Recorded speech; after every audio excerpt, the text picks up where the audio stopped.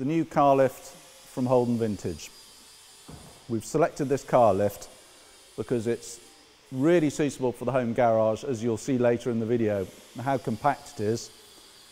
We can mail this through a normal carrier to you, so there's no delivery difficulties, and it has some fantastic advantages.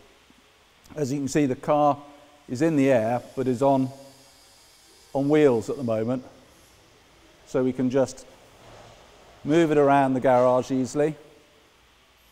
Pull it towards us.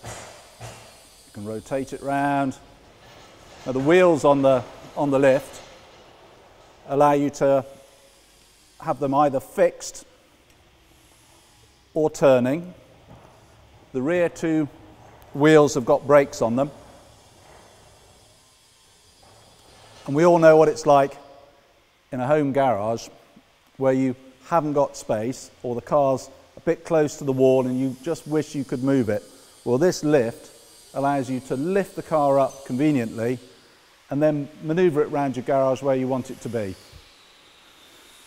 So we started at the end. Now we'll go back to the beginning and show you how it works. Now the EZlift, when you buy it, comes as two separate single pieces of steel.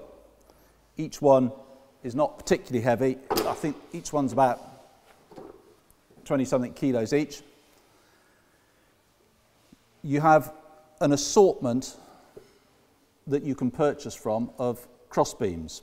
So you buy the two main pads and you buy the two cross beams that suit your car. As you change cars to different ones, there are wider ones. These are really quite narrow ones. As standard, you get the bracketry, the mechanical gear inside, and these lifting pads.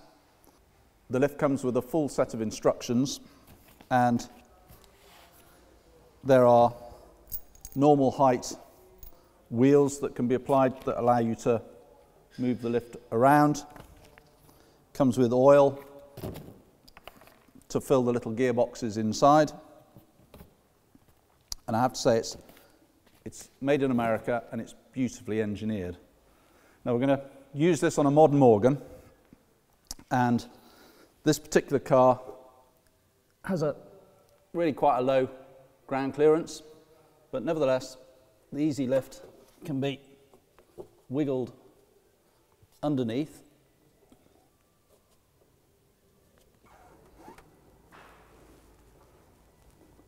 You can use these small blocks, or you could use wooden chocks if you've got far more ground clearance, just to put on top of the pads, which you move in place to lift the car. So we'll just put these on there.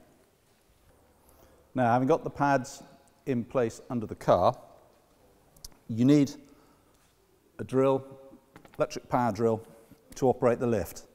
Now, we've used this with conventional drills, drill drivers, and really you need a fairly good quality, high-powered variable speed drill because you've got to power it up and you have to power it down. So it needs to be variable speed in both directions.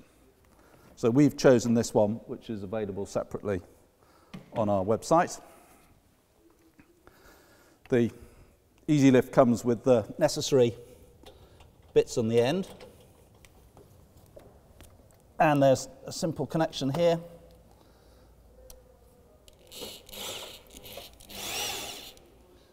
And away we go.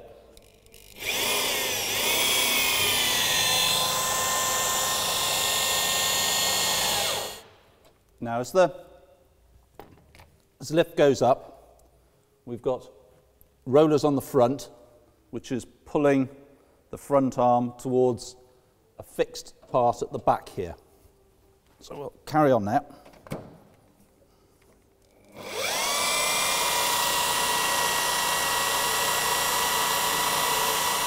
Here we are. We're just off maximum height. Maximum height will literally just bring it up a few more millimeters. And at this position, everything is good and sturdy. The car is very solidly placed on the lift. And I've got full access to the car. You can get right up the middle of the car to the back and the front.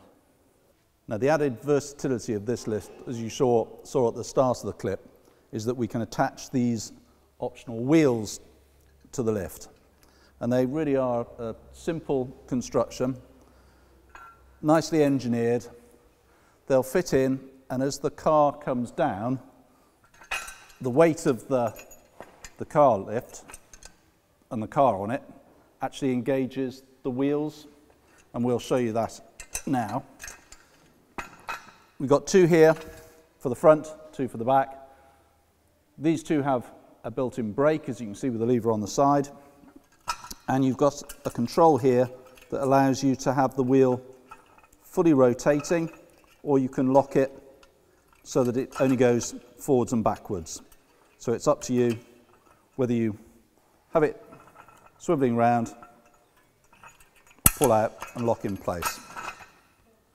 Right, we'll lower the lift down and fit the wheels.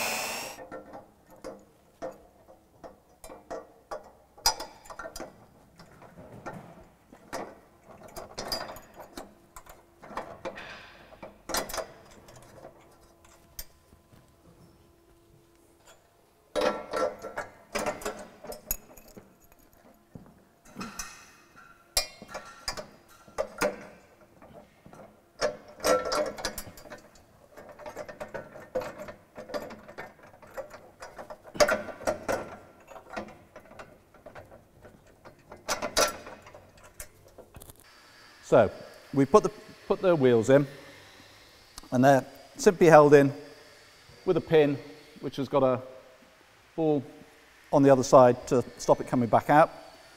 And at the moment the wheels are not taking any weight, so we've just got to lower the lift down and take the weight .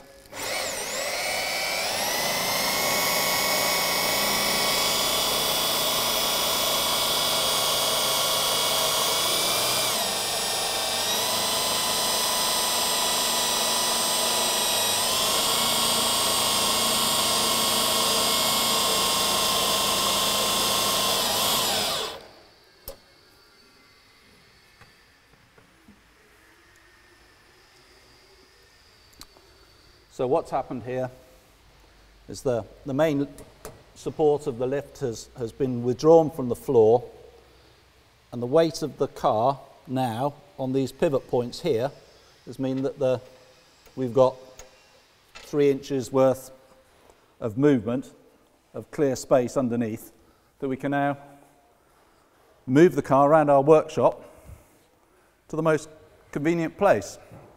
So there we have this beautifully made American lift, and I have to say the quality of engineering is excellent in it, and traditional lifts like the one behind us that is very heavy, has a big hydraulic motor and everything, they're great in many ways, but this has so many more advantages. When you're not using it, it can hang on its own wall plates on the wall, and it literally just takes up 4 inches. There's no big cumbersome hydraulic motor to go with it. It's a little bit slower coming up and going down than the hydraulic lifts, but the reality is when your car's on the lift, it's probably on there for about 3 or 4 hours, and the difference in the 2 minutes at either end makes, with the going up and down, within the range of the whole job is neither here nor there.